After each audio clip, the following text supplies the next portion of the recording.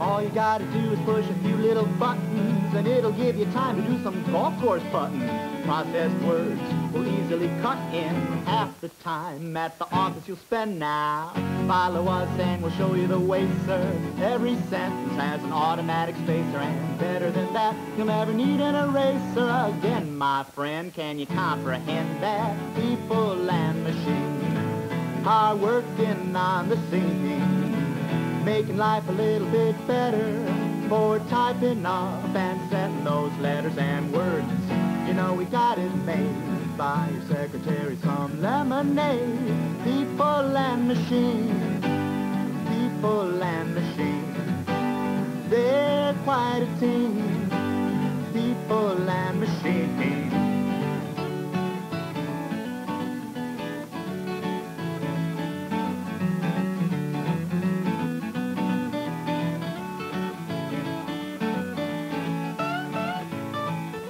By now, we all know what word processing is. It's that modern approach to communication, a way to transform ideas into written communication quickly and accurately through the use of automated equipment operated by skilled people using revised office procedures.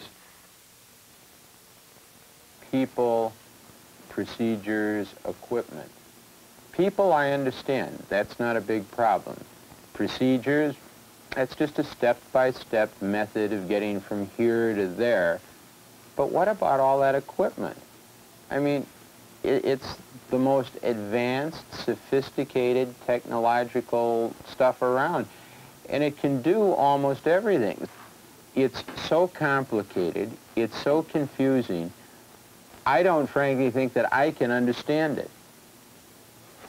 I mean, where do you start? Let's start with the basics. First, there are two primary types of equipment used in most word processing systems.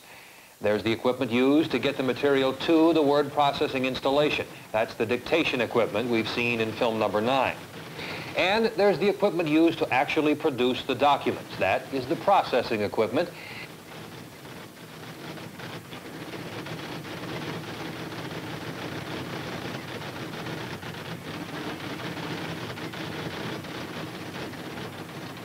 The most common type of word processing equipment has been the text editing typewriter. Text editing typewriters are used for correspondence, repetitive typing, and of course, as the name implies, for editing. Now let's say you have to speed up the general correspondence in your office, and you need a machine that can handle short revisions. That's a job for the text editing typewriter. Or let's say you want to generate personalized form letters. That's a job for the text editing typewriter.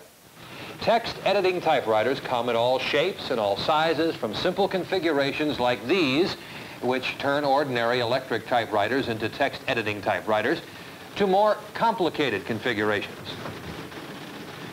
Text editing typewriters have magnetic recording and storage devices, something like a tape recorder. This device can be a magnetic card to record a page of material, or a tape cartridge to record 16 pages of single-spaced material, or a tape cassette to record 50 single-spaced pages.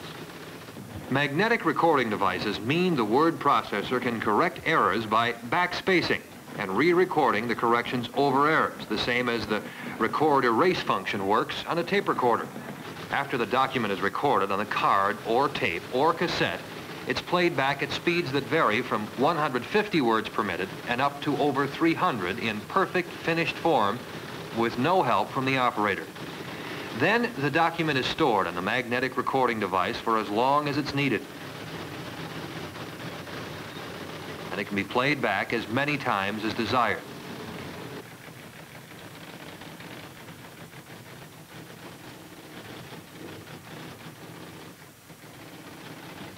To revise any part of a document, your specialist can, with ease, find the exact spot for a copy change in increments of a word, line, sentence, or paragraph, and then simply type in that change, whether it's a word, line, or sentence.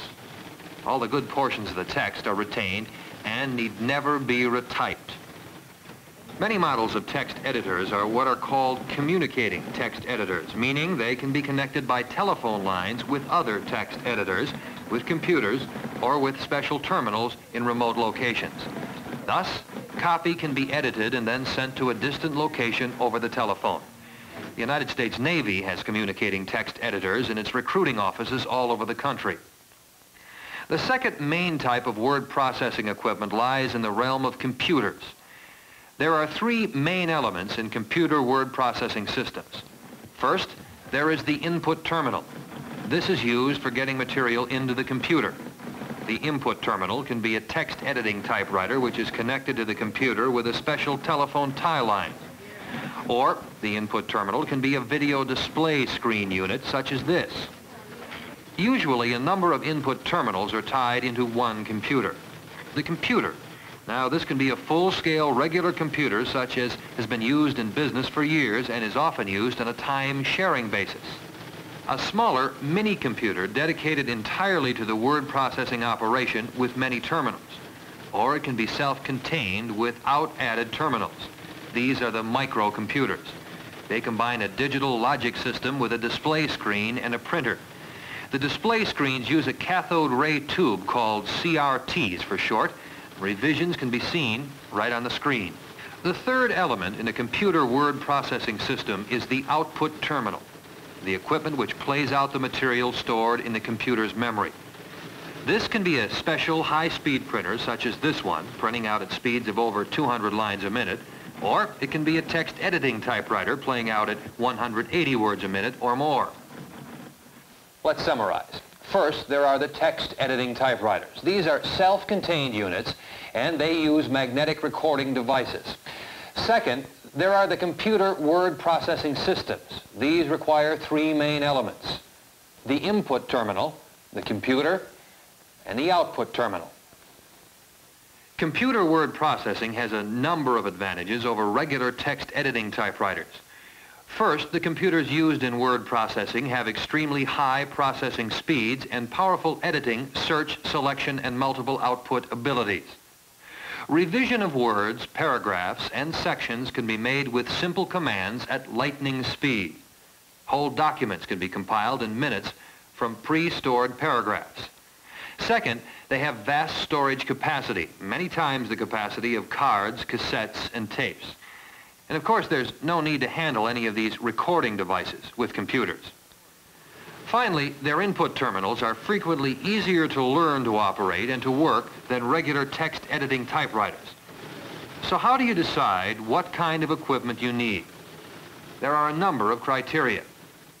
You must consider applications, cost, rent, lease, or purchase, maintenance and service, ease of operation, training, record retention, speed, appearance, future innovations, storage capacity, and the people involved.